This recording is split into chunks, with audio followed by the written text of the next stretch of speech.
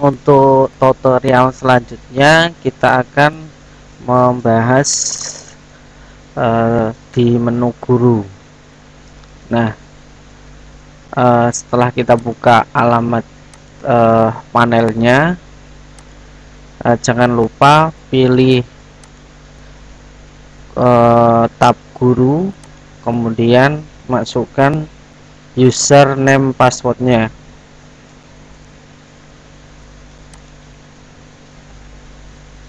Oke, login.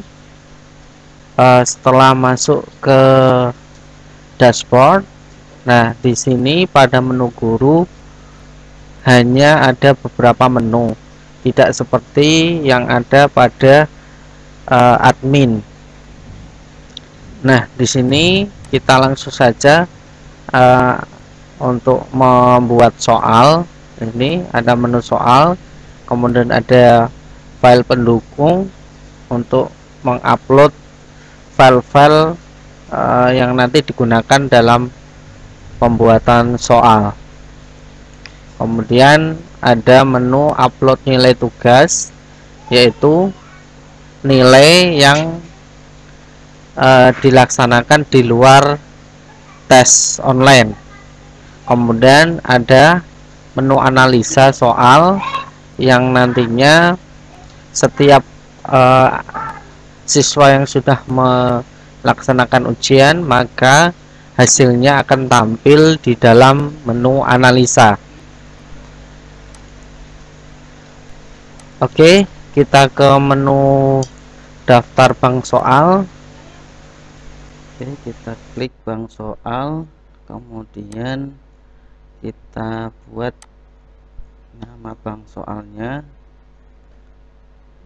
Setelah itu kita pilih mata pelajaran yang nanti akan dibuat soal, sesuaikan dengan mata pelajarannya, kemudian pilih jurusan yang nanti akan disesuaikan dengan soal. Jangan lupa opsi jawabannya, defaultnya adalah 5. Kemudian jumlah soal yang nanti akan diujikan.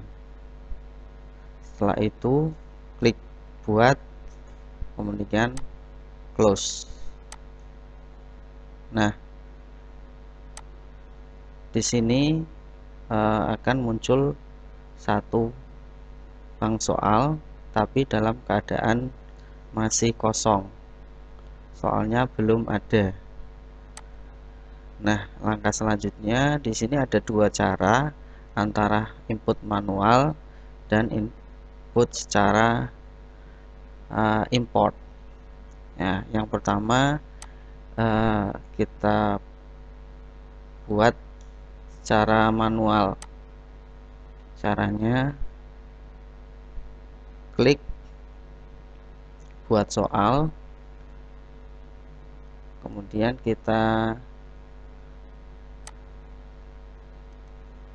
bisa copy paste dari file yang sudah kita siapkan.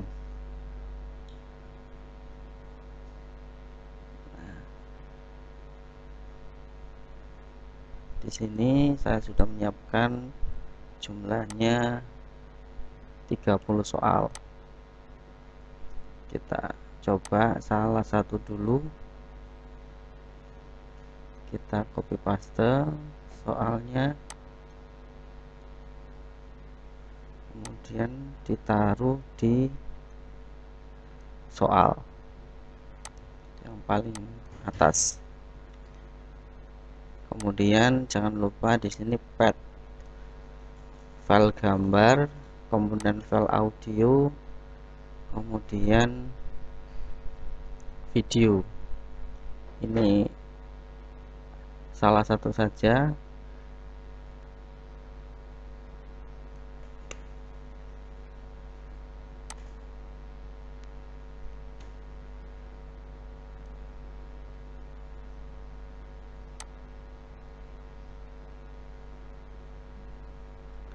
Kemudian untuk jawabannya Kita juga bisa copy paste dari yang sudah kita buat. Ya, jangan lupa menggunakan Ctrl V, bukan klik kanan paste. Nanti hasilnya nanti beda. Yang kita butuhkan hanya sebuah tag, ya.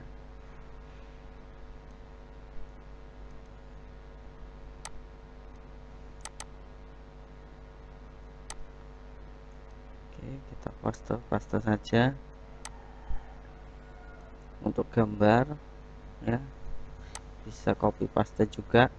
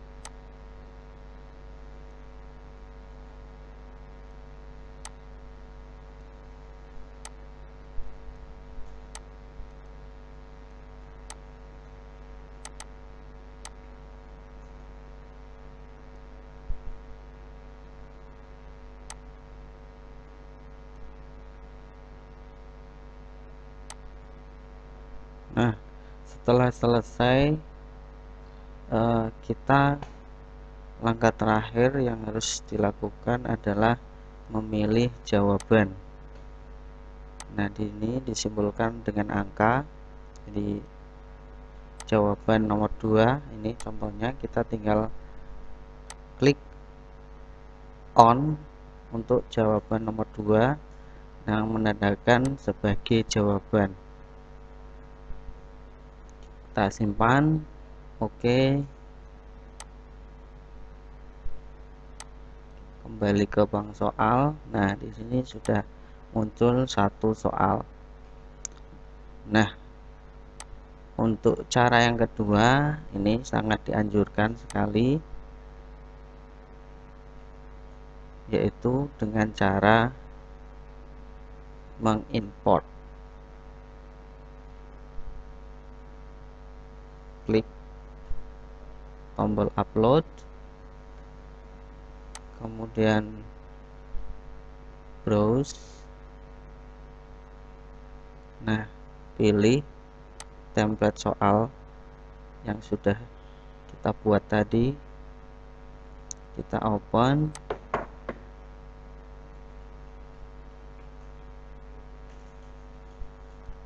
Kemudian kita import.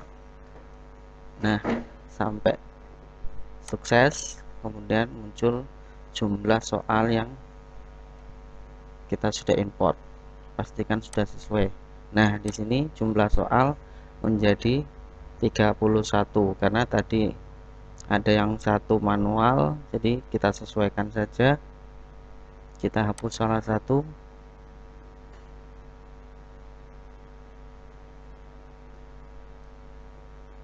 Oke, sudah sesuai 30 soal.